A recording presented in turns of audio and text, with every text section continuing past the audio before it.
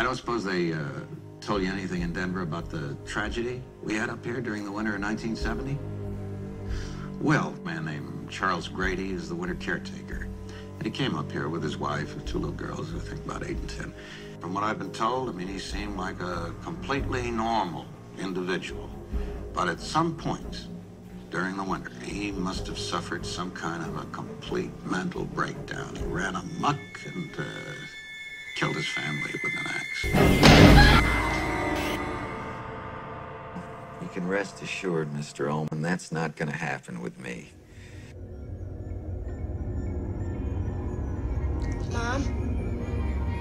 Yeah? Do you really want to go and live in that hotel for the winter? Sure I do. It'll be lots of fun. Yeah, I guess so. For some people, solitude and isolation can of itself become a problem.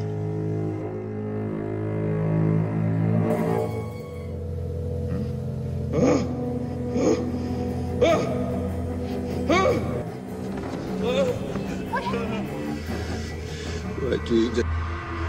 He killed you and Danny. You did this to me. Didn't you? How could you? How could you?